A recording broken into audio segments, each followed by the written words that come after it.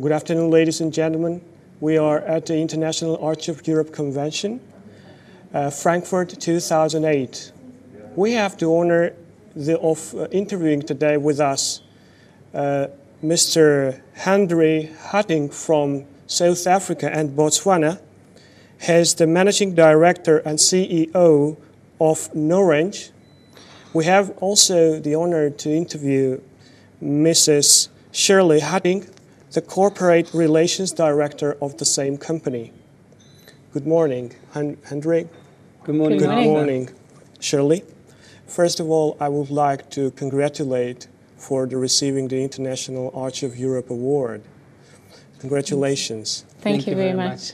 Your project in Sandton Square, South Africa, features a 5.5-meter statue of Nelson Mandela. What is your relationship with the Mandela family?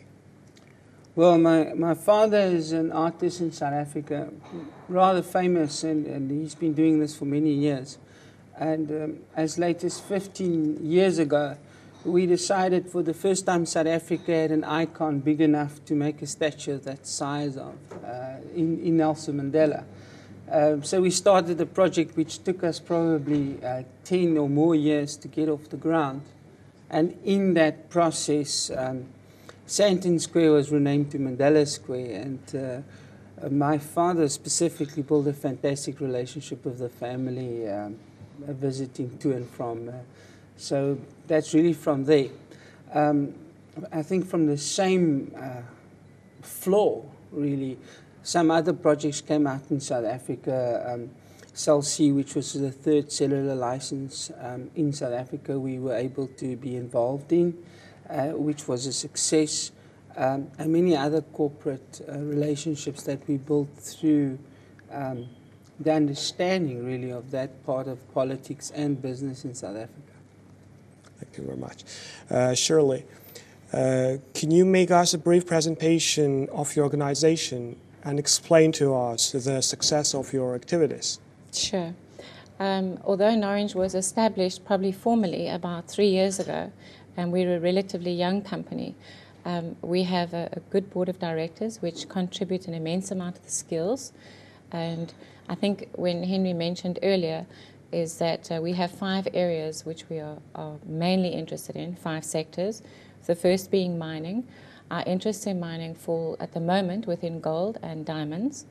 That'll be expanded over probably the next 5 years. And we have another sector which is medical and humanitarian. We have a doctor that heads up that section. His main interest there is home-based care. And if you have a look at the whole scenario of Africa, the actual communities are more remote than what they are in South Africa. I mean, we're a lot more established. And a home-based care system would work very well with remote communities across the country. Also, obviously, with the problem that we have at the moment globally, but especially within Africa, his focus is on supplying medical care and medication to patients who suffer from malaria and AIDS. Then another area of ours which is of interest is agriculture. That is mainly because we have a passion and we really believe that you can turn around the economy of a country if you can put a good sustainable agricultural model in place. We are initiating a project this year up in Mozambique where we are setting up an agricultural school which transfers skill sets to the local community. And we're also exporting from overseas, from I think it's the United States, if I'm not mistaken, and from South Africa, seed and semen and embryos from a stud race into that country where they don't have at the moment. And the infrastructure building and the financial side actually falls to Henry with regards to looking at projects and financing projects. But the projects that we do take on as a company have to be sustainable. There has to be a good sustainability model built in place. And his side is finding the funding and internationally for that. So it's quite exciting for us. We're very excited. Very good. Henry, can you speak about the future projects of your company? Yeah. We obviously believe that a country can generate its own finance through using its assets, and therefore we have a strong focus on mining And we're very excited about expansion in the mining area, where we combine a South African company, which is 65% black economic empowerment in South Africa, and they have listed companies as part of their projects. And combined with our Norange project, specifically in Mozambique, should have an asset base of over $25 billion.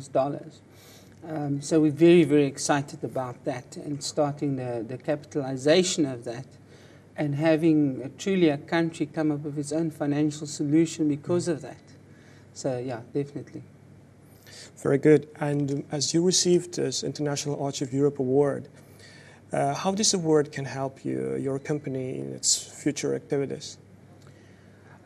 We have always believed that the focus of what we do should speak of excellence and quality.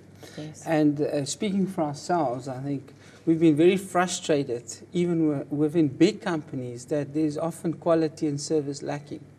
And having that as our focus and being acknowledged for that, I think would certainly raise the awareness of what Norange does and where we want to go, not just on an African scale, but also on a global and a European scale. So we're very excited about that. I think from our side also, just to add to that, from a marketing perspective, not necessarily just for Norange, although obviously we would have utilize the logo and the branding, but the fact is that there is an awareness that is brought forward or represented by each of the companies that have been nominated to carry the award, and that to take that out into the world or into their own various country areas is to make everybody aware that there is an excellence of service and people are being rewarded for it, that we don't have to follow the norm, which is basically, I believe, that the service is certainly dropping across the globe. Thank you very much for this interesting conversation.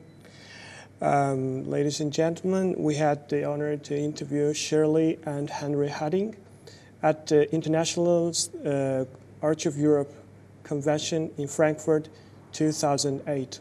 Thank you very much. Thank you so much, Arthur, for having us. Thank you.